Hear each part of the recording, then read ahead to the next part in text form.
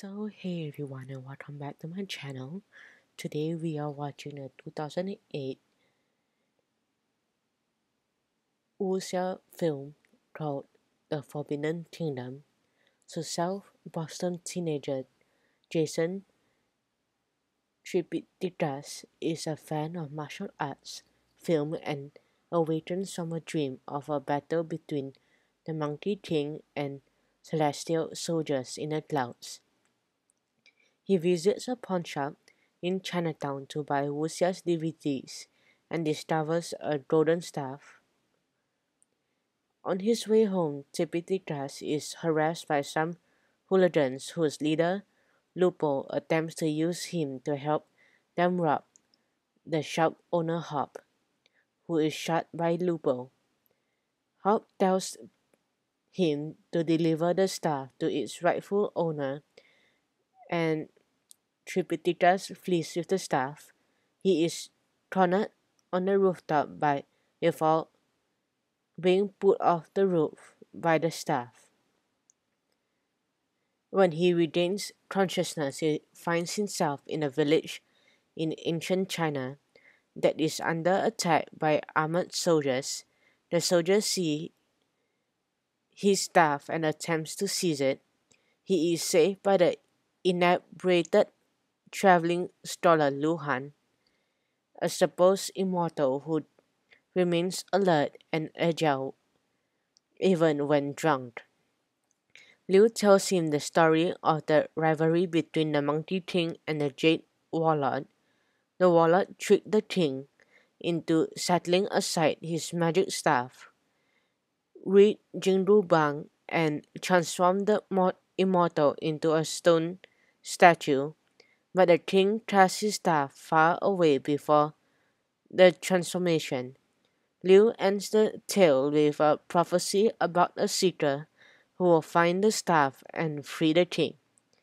Just then they are attacked by the warlord's men again, but manage to escape with the help of the Golden Sparrow, a young woman whose family was murdered by the warlords.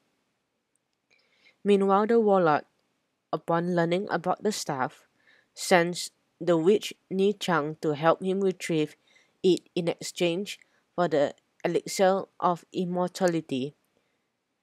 Tripitikas, Liu, and Sparrow meet the silent monk who joins them in their quest to free the king. As the four travel to the Five Elements Mountains, Liu and the monk teach Tripitikas Kung Fu along the way. After crossing the desert, they encounter Ni Chang.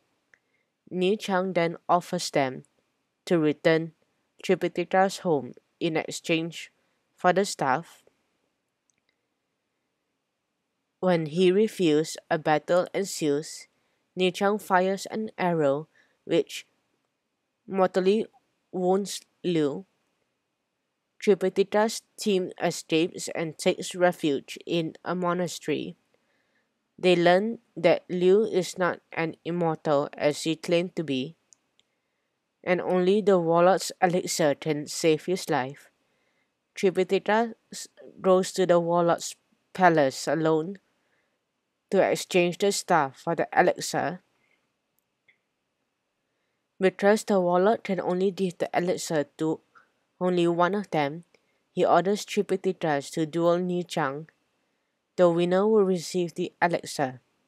Sparrow, the silent monk, and the monks from the monastery arrive to join the battle. Silent monk fights the warlord. Sparrow fights the witch. While the witch is distracted, Tripitikas manages to grab the elixir and tosses it to Liu, who drinks it and recovers. Liu then fights Ni Chang on the balcony, then takes her off it. Ni Chang tries to strangle Liu Yan and with her hair to climb back to the balcony, but Liu Yan cuts her hair and causes her to fall to her death. The monk is mortally wounded by the warlord and passes the staff to Tripitikas, who uses it to smash the king's statue. The king is freed, and the silent monk revealed to be one of the king's clones. Sparrow is killed. The warlord is eventually stabbed by Tripitikas after being defeated by the Monkey King and falls into a lava pit to his death. The Jade Emperor, having returned from his meditation, praises Tripitaka for fulfilling the prophecy and allows him for one wish, which he asks to return home. Tripitaka finds himself back in the present day. He overpowers Lupo and drives the other hooligans away. Hop survives being shot and claims that he is immortal, hinting that he is actually Liu. Before the film ends, Jason is delighted to meet the woman who resembles Sparrow. Tripitaka continues honing his kung fu skills while Liu narrates the king's search for the truth.